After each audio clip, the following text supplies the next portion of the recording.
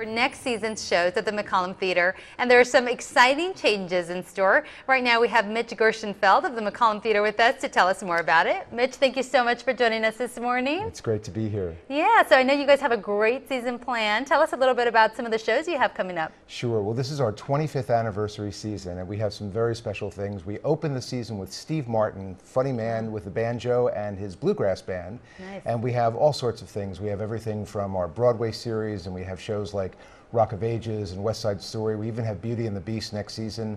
The Blue Man Group is coming. We have the Beatles musical Rain. We have lots of classical music and dance and opera and ballet and jazz, and just about anything you can name you'll find at the Mcallum Theater. Tell us what some of your favorites are for next season.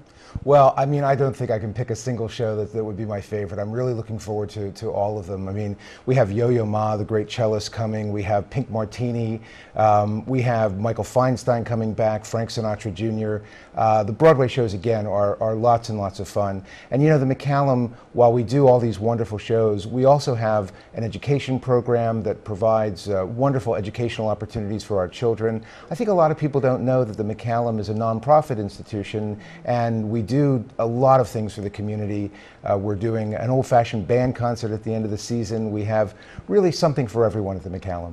And you guys are going high-tech this season. You guys have a new system where you can purchase tickets. Can you tell us a little bit about this? Well, when we go on sale in September with our individual tickets, we have a new ticketing system, and you'll be able to not only purchase online, which you can do now, but you'll be able to print your ticket at home.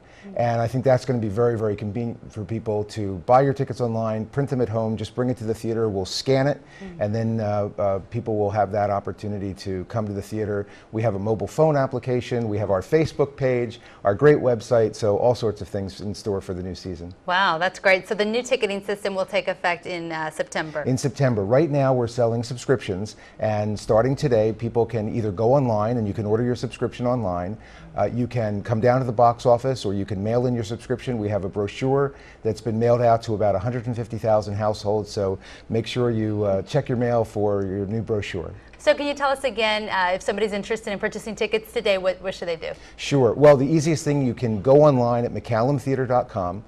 You can come down to the box office. You can fax in your order form. Very, very easy to order subscriptions. Now is the time to do it, because these shows do sell out. And now is the time you get in that queue to get your seating, and you'll get the very best seats if you order early. Very cool. Mitch, thank you again so much for joining us. That's my pleasure.